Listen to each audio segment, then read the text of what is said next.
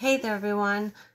I hope you're having a wonderful day out there, no matter where you are in the world.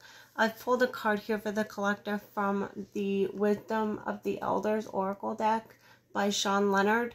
For those of you that are interested, you can look this up on Amazon. It is a beautiful deck. He did an amazing job. It's a beautiful deck. I highly recommend it. So the card that came out for the collective was number 10. And it says here, all my relations, interconnectedness, all my relations. So, number 10 is all about endings. It's all about something ending, so a new cycle can begin in your life, correct? And it's a reminder to know that we are all connected. We are connected to the sun, the moon, the birds, the trees. We are all connected. So it says here in the card, I'm not going to read the whole write-up here. I'm just going to read this bit of information at the bottom here, because I feel that is more significant to all of you that are watching this today.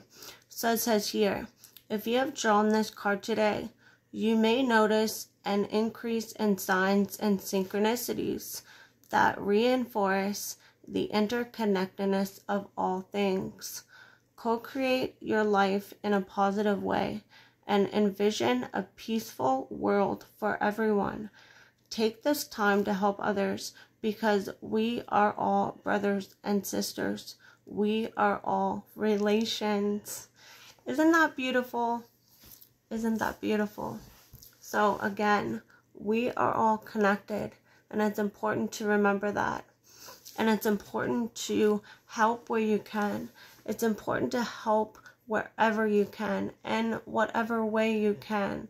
Whether that be tiny, medium, or big. Whether that be in a small way or a big way. You can help somebody today. And somebody can help you. You have to remember that each and every one of us, we are always connected in the heart of things, in our heart space, in our mental space, in our physical space. We are all connected, and there's always someone out there who is willing to help. And I hope that if you notice someone today that is in need of dire help, that you step up to the plate and help them as well. Love and light, y'all. Have a great day.